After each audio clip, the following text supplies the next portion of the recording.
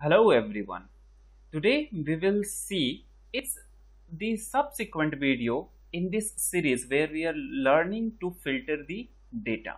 So here we're gonna learn something, and whatever we're gonna learn, I've segmented that into two parts. One is does, the other one is does not.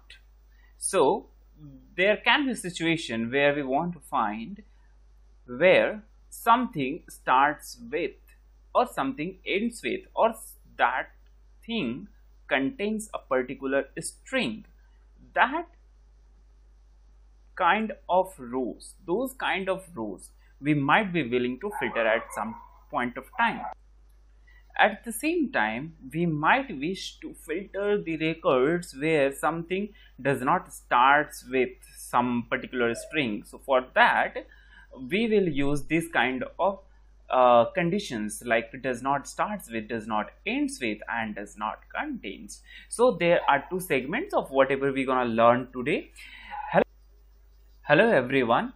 To welcome to the channel. To understand the concept clearly, please watch the video till the end. Once you are done with watching the video, please do not forget to like, comment, subscribe and hit the bell icon so that you could keep on getting the notification of all of the videos which we upload on this channel. Alright, so first we're gonna learn to filter out the rows where something starts with something. Let's have a look at this sample data set. So this is the data frame, and like you can see, this has three columns: name, region, education. Now if you want to filter the male population out of this data frame, or maybe female population out of this data frame, so what is this that you can look for? How can you identify which are male or which are population, like you don't have a column for gender? So here you can, if you can notice, we have Mr., Miss, Mrs., etc. So if you have to filter for male population, what you can do, you can simply look for names which start from or which starts with Mr. Dot. So if you look for those things, so here are the rows which starts with Mr. Dot, and when you filter them using the data frame using the conditions, then we will get a data frame which would look something like this. Alright, so let's jump to the Python IDE and try to understand this practically. Here in Python IDE, I have created one separate script which I use to import all the data sets. So the data frame on which we're going to work today will be edu. This is the script particularly written to import the data frames. Now here I'll be using that edu data frame, right? So let's have a look at this data frame shape. Here we have just 11 rows and 3 columns. Let's see, because this data frame is not too big, I'm not going to use head. So like here you can see, this is the sample data set. Now let's see how can we use the starts with condition with this particular data frame. So you don't have to do much, just put the data frame name, put a square bracket, and in the square bracket again you're gonna write data frame name and then the column name in which you want to look for that. And then the most powerful thing which you're gonna use over here, that is string function, which will be used in the form of str. Then you're gonna say starts with,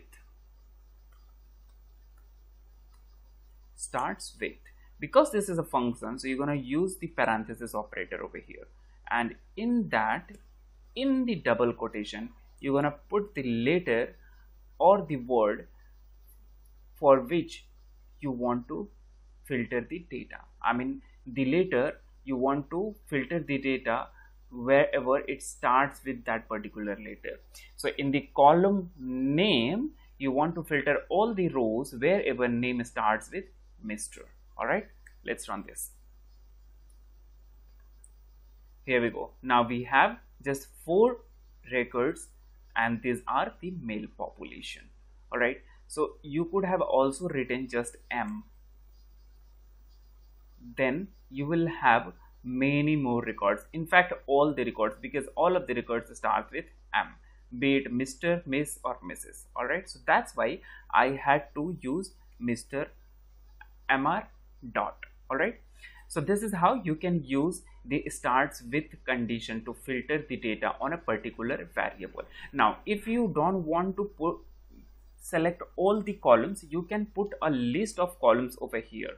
For example, here if I want only name and education, so I can simply write those two variable names, which I have already showed in the previous video.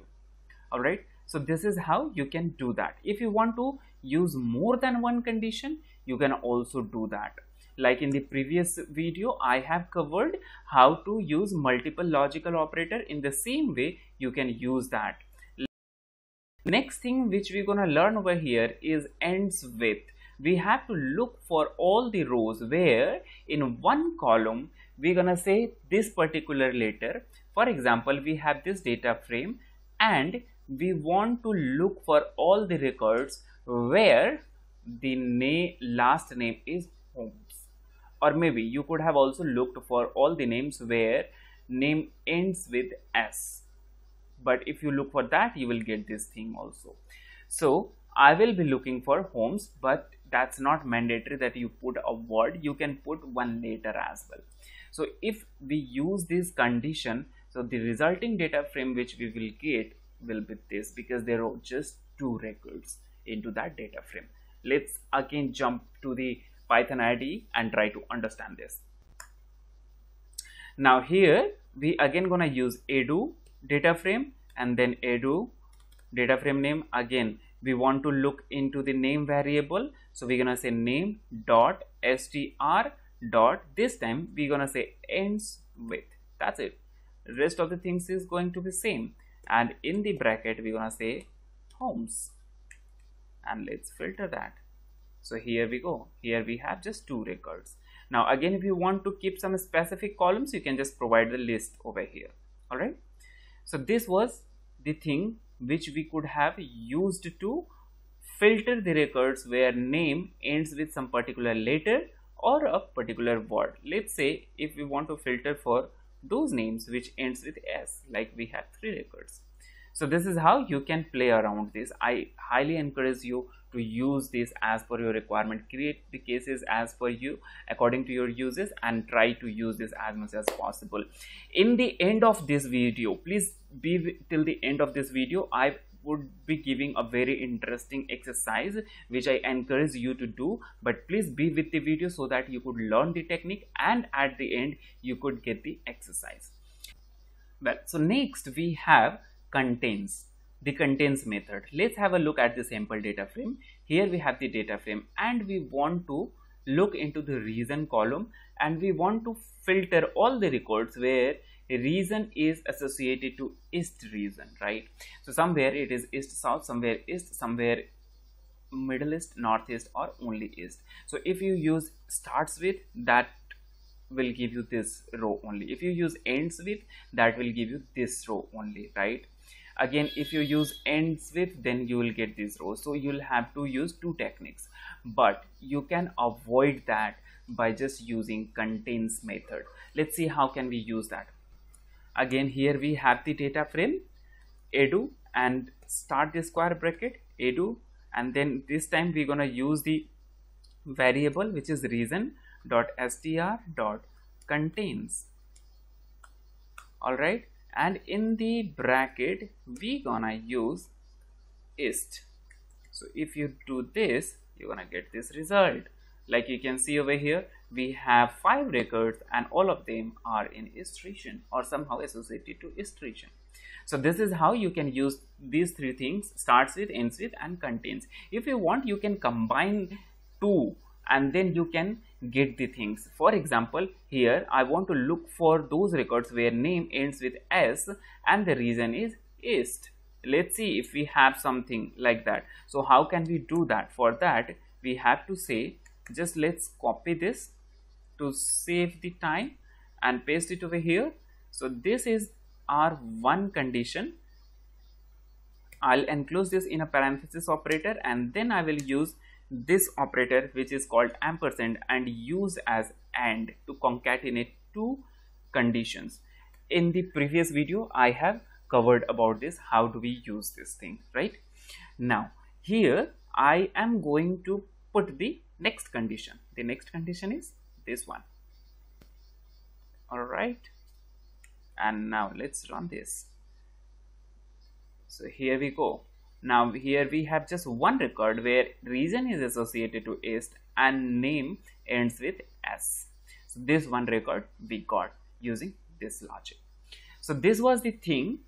Till now we use this thing in positive way, means where it starts with, where it ends with, where it contains, or where it, I mean, this is the combination of the two rules which we simply learned about. Right now, what if you want to filter only those names which does not ends with s, or what if you want to filter only those records where the name does not starts with Mr.? What if you want to filter only those records where the region does not contains east? Right, how can you filter that? Let's understand that. Well, so here we have the does not. So to include that does not condition, we use tilde. That is nothing, just this symbol. Where can you find this on your keyboard? Here it is, right? So but to use that, you have to use it in combination with shift key. All right, so you simply press and hold shift, and then you press this key, then you will have the tilde. Let's see how can we use that. All right, so here we had this condition. When you run this condition, let me just copy this over here. Look at this. If you run this, you will get all the records where name ends with s. Now if you want to use it in a reverse way, so you just have to put a tilde over here. Right now you will get all those records which does not ends with s. All right, so this is how you use tilde. Same thing you can use with contains, and same thing you can use with starts with. I'm not going to cover these two things over here. I leave it for you. You just try that and see if you are facing any kind of difficulty. If yes, then put that doubt or whatever error you are getting into the comment section. I'll definitely get back to you. All right, so here we have the exercise.